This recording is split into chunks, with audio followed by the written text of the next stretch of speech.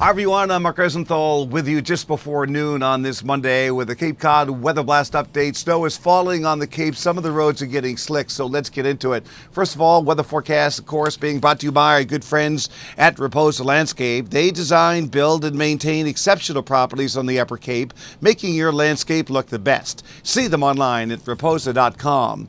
Let's check out the latest Chatham radar, and I want to show you there's a pretty good burst of snow moving through the Cape and the islands at the present time. This continues to move off to the east at about 15 to 30 miles an hour. Seems to be a lull coming into northern Rhode Island at the present time.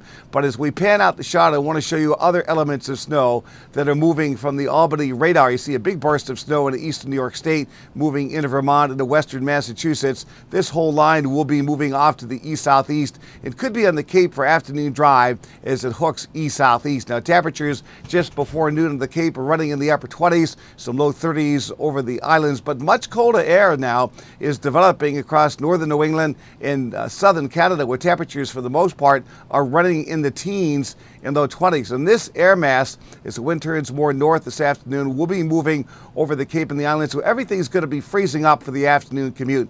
Please be careful. Forecast goes like this for the balance of this day. We'll have snow of varying intensity. It'll be windy and cold. Again, temperatures for the most part falling back into the mid-20s with a gusty north and northeast wind. Snow will linger on the Cape tonight. It'll be cold. Temperatures in the teens to about 20.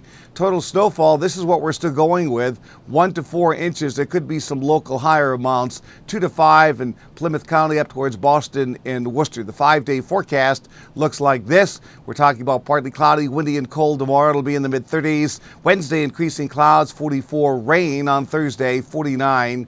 And then on Friday, variable clouds. And the 4 days, partly cloudy, brisk and cold. On Saturday, it'll be near 40.